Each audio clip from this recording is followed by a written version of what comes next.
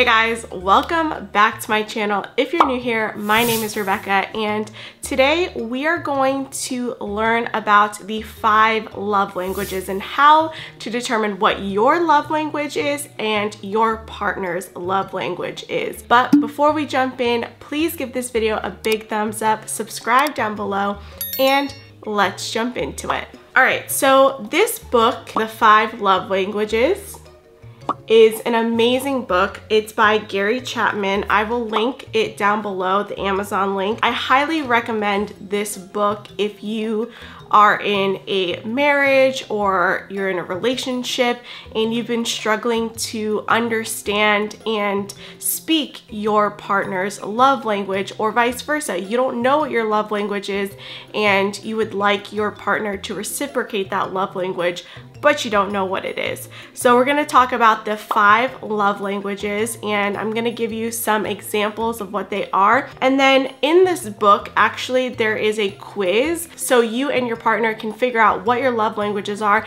and it'll give you some tools and some advice to speak that love language to your partner. Now, love languages are incredibly important because oftentimes when we get into a relationship, we know what our love language is, or we kind of understand what our love language is. You think that if I speak my own love language to my partner, they're going to reciprocate that. But that's often not the case here. Actually, when my husband and I did this quiz in the book, we actually found out that our love languages are completely different.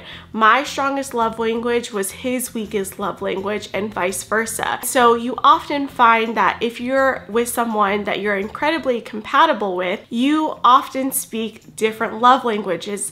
And think about it like this. If you are in a relationship with someone and you are a fluent English speaker and that person is a fluent Spanish speaker, you guys won't be able to communicate because you don't speak their language, and vice versa. It's essentially the same thing, but for our love languages and how we can effectively communicate with each other in order to have a sustainable, happy relationship. So the first love language we're gonna talk about is words of affirmation. And words of affirmation can look like a compliment, or empowering your partner to do things, or on a job well done, the slap on the butt, that pat on the back that they need in order to get through their day. Sometimes that can be like, you look so beautiful, or you're so handsome, or you do such an amazing job at being a mom or being a dad or providing for this family. Those are examples of words of affirmation. You really have to think about how that person is affected by your words, because clearly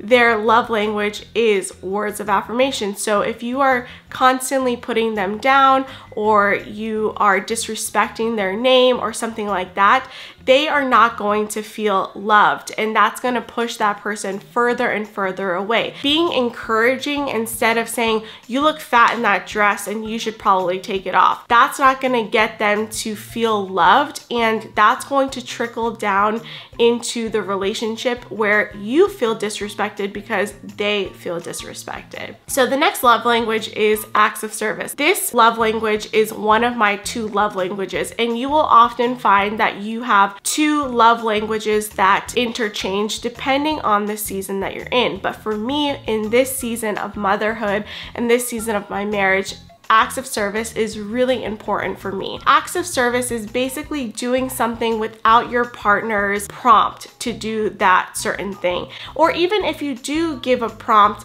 just going above and beyond for your partner. So in my instance, I love when my husband washes the dishes or puts the dishes in the dishwasher.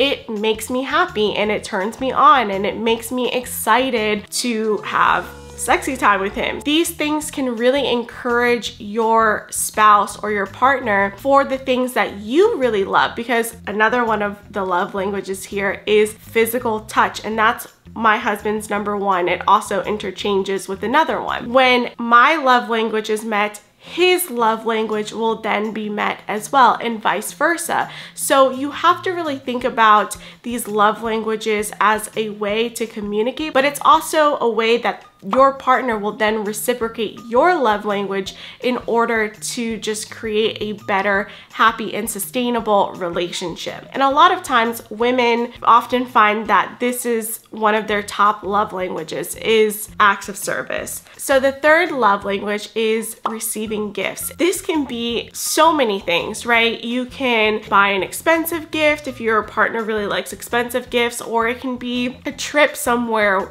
with your spouse or your partner, right? It could be anything, but this person loves to receive gifts, whether that's flowers or chocolates or anything really. I know a lot of people will say, well, I really want a nice gift, but that's not really sustainable. If you are thoughtful in your gift giving, that's really what matters for people whose love language is receiving gifts. So the next one, this is number 4 on our list, is quality time. Now, like I said, this is one of my top love languages. I love quality time, and I really appreciate uninterrupted quality time, meaning phones down, phones away, not really focused on everything else, but just having conversation and connection with my husband. And this quality time can be just spending time together away from the kids, or it can be with the kids, with the family, but you are just focused on your family. You're focused on the time that you have together. You're not really distracted by other things like TV, video games, or the phone.